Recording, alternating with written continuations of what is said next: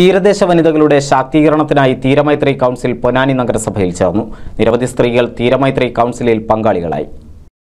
തീരദേശ വനിതകളെ സ്വയം തൊഴിൽ സംരംഭങ്ങളിലൂടെ ശാക്തീകരിക്കുക എന്ന ലക്ഷ്യത്തോടെയാണ് തീരമൈത്രിക്ക് കീഴിൽ പൊന്നാനി നഗരസഭയിൽ തീരമൈത്രി കൗൺസിൽ സംഘടിപ്പിച്ചത്.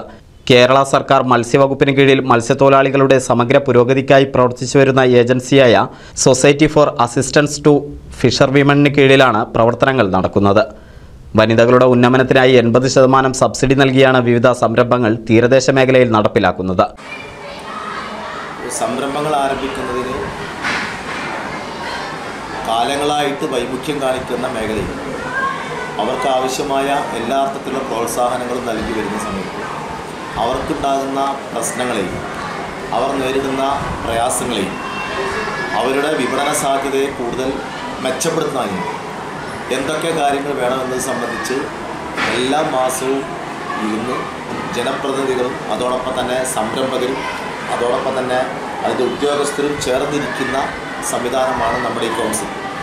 യഥാസമയം ജനപ്രതിനിധികളെ അറിയിച്ച് ആ ദിവസം ഒരു സമ്പൂർണ്ണ മീറ്റിംഗായി കൂടുകയും നേരത്തെ പറഞ്ഞ പ്രശ്നങ്ങൾ അതാത് പ്രദേശത്തെ പ്രശ്നങ്ങൾ കൗൺസിലർമാർക്ക് കൂടുതൽ വ്യക്തമായിട്ട് അറിയാൻ കഴിയും.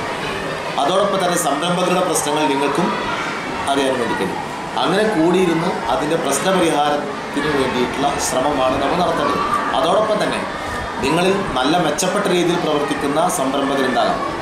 അവരെ കൂടുതൽ പ്രോത്സാഹിപ്പിക്കുകയും അവർ ചെയ്യുന്ന പ്രവർത്തനം മറ്റുള്ളവർക്ക് മാതൃകയാക്കി കൊണ്ടുകൊണ്ട് അവരിലും അവരുടെ ദൈനംദിന വരുമാന മാർഗം വർദ്ധിപ്പിക്കുന്നതിന് വേണ്ടിയിട്ടുള്ള പ്രവർത്തനങ്ങളിൽ വ്യാപൃതരാകുകയും ചെയ്തൊരു ടീമായിട്ട് പ്രവർത്തിക്കേണ്ടതാണ് നമ്മുടെ ഈ കൗൺസിൽ. നിലവിൽ പ്രവർത്തിക്കുന്ന സംരംഭങ്ങളുടെ വിലയിരുത്തലും പുതിയ സംരംഭകർക്കുള്ള മാർഗനിർദ്ദേശങ്ങളും കൗൺസിലിൽ നൽകി. തീരദേശത്തെ ജനപ്രതിനിധികളുടെ മേൽനോട്ടത്തിലാണ് സംരംഭങ്ങൾ ആരംഭിക്കുക. തീരമൈത്രി കൗൺസിലിൽ നഗരസഭാ ചെയർമാൻ CP മുഹമ്മദ് കുഞ്ഞി അധ്യക്ഷത വഹിച്ചു. സാഫ് കോർഡിനേറ്റർ രാജു ആനന്ദ്, നഗരസഭാ സെക്രട്ടറി SA വിനോദ് കുമാർ എന്നിവർ പങ്കെടുത്തു. NCV news Ponnani.